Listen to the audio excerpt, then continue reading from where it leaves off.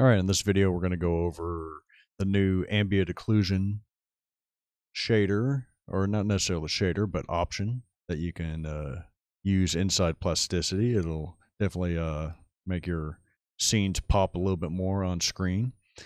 As you can see here, I've got a custom shader or a matte cap from the Discord channel that I have that I really like. It's kind of nice and clean, but there's not a whole lot of shading information. So having the ambient occlusion built in there, it's going to help out tremendously. So what you want to do is go to preferences, because there's two different modes for ambient occlusion. So opening that up, go to your performance tab, and we have a enable and shader mode, which is basically these right here on the upper right, and that's your shader mode, not the render mode. Okay, you can enable it, and so it's always on.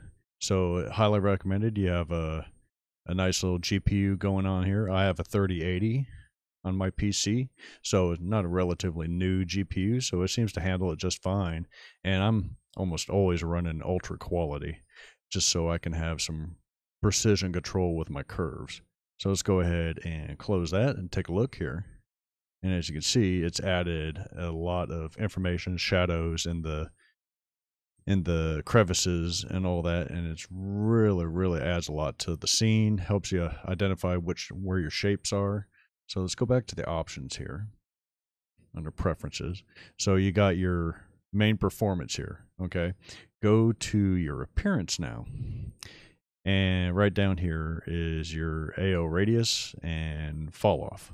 Okay, let me reset it. This is your normal. Let me see. It looks like it clicks it off when I reset that. So go back to appearance.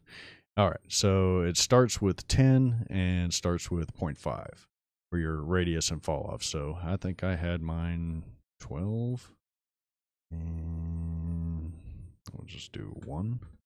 I can't remember what I had it at, but you can certainly increase, decrease it to your liking there. So not only does this work in the shader mode, it does work in the render mode with all your other materials.